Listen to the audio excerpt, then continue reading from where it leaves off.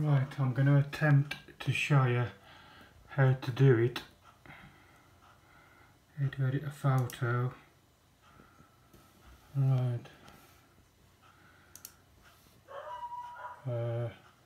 On Windows 10, right click on a picture, edit with photos. Right, you want to get square, so you want to crop and rotate, aspect ratio, square. That'll give you a square picture. Now you want to save it, so that's done. Save a copy.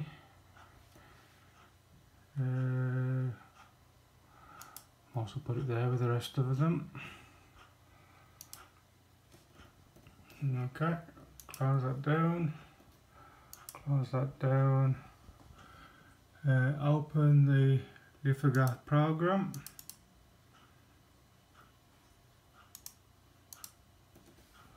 Right, it's in some kind of language. You can change this back to English, which is this one, and English.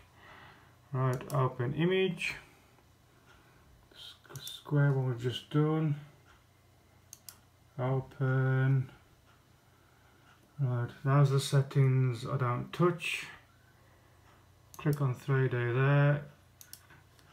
You want this 130 by 130.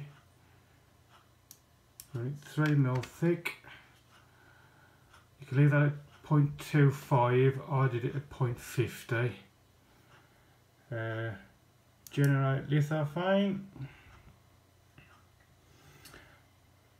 There's the picture. Now you save STL. Call it Fine 40th, even though it's 7 years ago.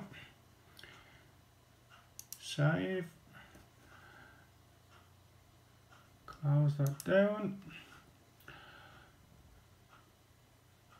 And basically just open it up in whatever slicer program you use and print.